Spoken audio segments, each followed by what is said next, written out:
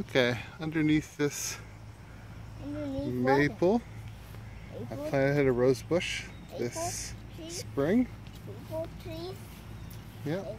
I want to eat a maple. You want to eat the maple? Well, that only comes once a year, and that tree's a little small. Okay. That tree's a little small to get maple from. And we don't have a sugar shack. Okay. And we don't have a sugar shack. So that rose bush is doing pretty well. I got to pull a couple weeds that come up since. Getting a little windy today. There's a mixed hedge here. Lots of black capped raspberries. Look at that bumblebee. I see it. What a beautiful bee.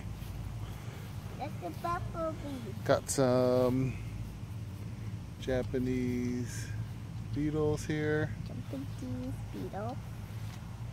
Look at the Elsa. Haven't been enough to do much damage though, so. And the spider web here. This apple tree I put in this year. And the spider web. We'll see if it takes or not. It's got to get a little bit of strength. It's done a little bit of growing. It's not a little growing. Raspberry. There's a little bit of blackberry in there and some. I want to see the blackberry. What? And I see the black. Well, we don't have any blackberries this year. I just put that in. It's really small. See?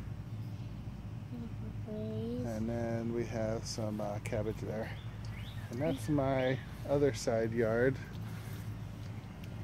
Got a lot of pokeberries and deadly nightshade and stuff growing in here too. All the way to my backyard.